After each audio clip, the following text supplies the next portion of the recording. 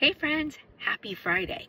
So I am sitting in my car outside the doctor's office because I have a doctor's appointment and just routine. And I had a like staff meeting today. And well, first of all, for our staff meeting, we had to wear a tacky Christmas sweater. So let me show you mine.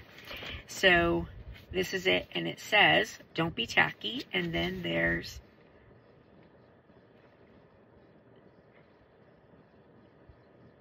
ventricular tachycardia. So, I mean, if you're not a nurse, that might not mean anything to you, but, you know, ventricular tachycardia is the oh crap rhythm. That's the one that you get shocked. So, anyways, I thought it was funny. So, perfect for, you know, a tacky Christmas sweater for a emergency nurse. So, anyways, the reason why I'm making this video is because during this meeting, we were doing DISC assessments. So a DISC assessment kind of is like your personality traits and stuff. And if you know anything about DISC assessments, I'm an S, like an SI. Definitely suits me. It is me to the T. But during this meeting, we were something was, you know, given to us that I thought was super cool, and I just wanted to share it with you guys. So, listen, I have not at all been afraid to talk about the fact that I've had a lot of adversity the last couple years, and, you know, it dealt with a lot of crap. But the thing is, we all do. So all of us deal with something.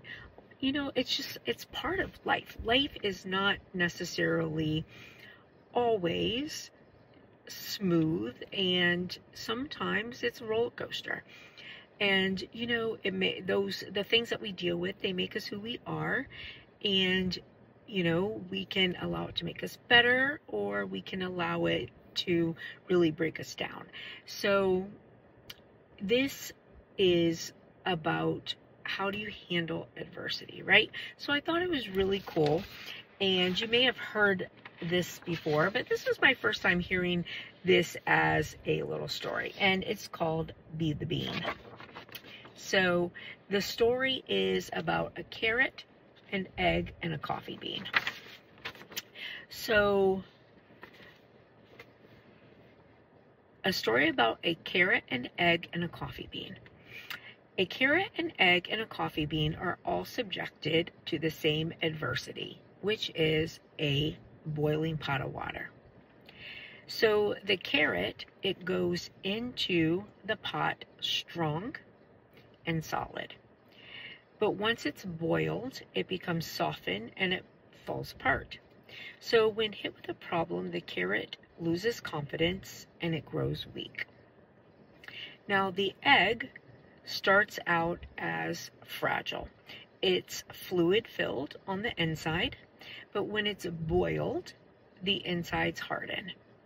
So when faced with adversity, the egg becomes hard and difficult to work with. Now the coffee bean, on the other hand, is unique. Instead of being changed by the water, it changes the water to coffee. The coffee bean rises to the challenge, transforming the situation for the better.